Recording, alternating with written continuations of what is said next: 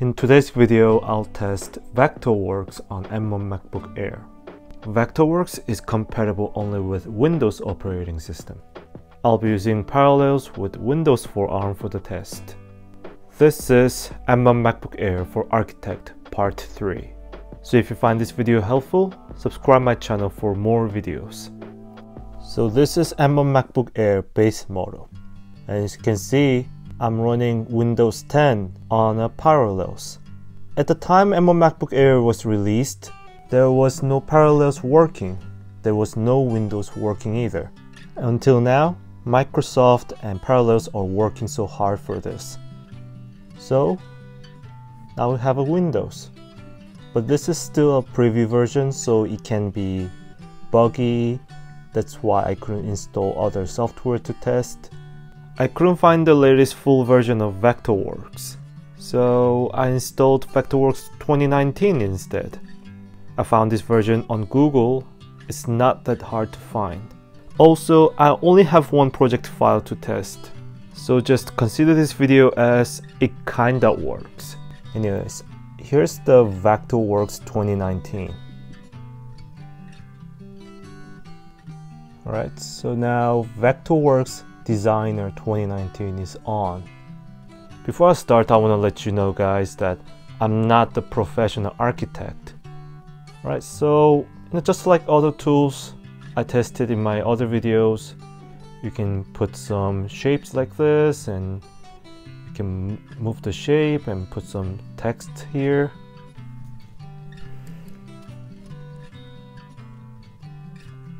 Hello world. Okay, let's open the sample project. Okay, so this is the project I downloaded on Google, and this was the only project I could find on Google as well. I don't know where I can download the sample project. If you guys know where I can find, then please leave your comments down below. So this project looks like, Vectorworks Design Collective. You know, it's like a material list, I guess. Door schedule, window schedule, door hardware legend, like labor cost, concrete cost. Yeah. I wonder if it has different pages.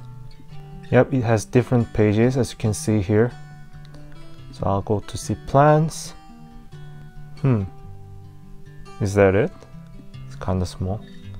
I used to use AutoCAD only, so what I can tell you now is it looks similar and seems like it's working fine. It doesn't pop up any error message. Okay, let's go to the other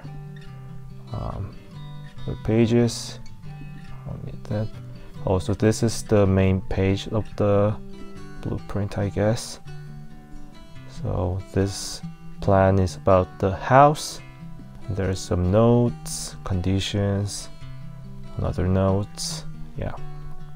Interior elevations, yeah. There we go. Details, there we go. Design layers. Oh, it has a 3D design. That's nice. So I move like this. Is it possible if I can rotate? It's not that leggy at all. Can I zoom in? Yep. Oh, there's a Bob there. Hey Bob. Another woman there. I don't know who she is. Maybe it's Bob's girlfriend. Maybe. And during the test, the temperature, when I touch it here, you know, when I play games with M1 MacBook Air, then it kind of gets hot on this spot. And right now it's not even getting hot, and also it's running on Parallels. It's not running through Boot Camp, right? It's on the Parallels and still it's not even hot at all. And the performance is not too bad. For 2D plans and 2D designs, it works perfectly fine. For 3D, it's kind of a little bit laggy, but it's not too bad in my opinion. I wish I had more projects to test to show you guys how it works, if it has any issues, but this is the only project I have. I'm planning to test more architect softwares, Revit, SolidWorks, and more. But they are not compatible yet. I tried to install them, but sometimes it pops some errors, or even if I install it, I can't run it. I will keep trying to install these softwares as Microsoft updates their operating system. So if you don't want to miss it out, don't forget to subscribe my channel.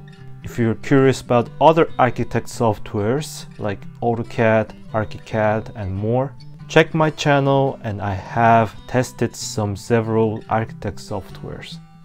So yeah, I guess that's it. Thanks for watching. I'll see you guys in my next video.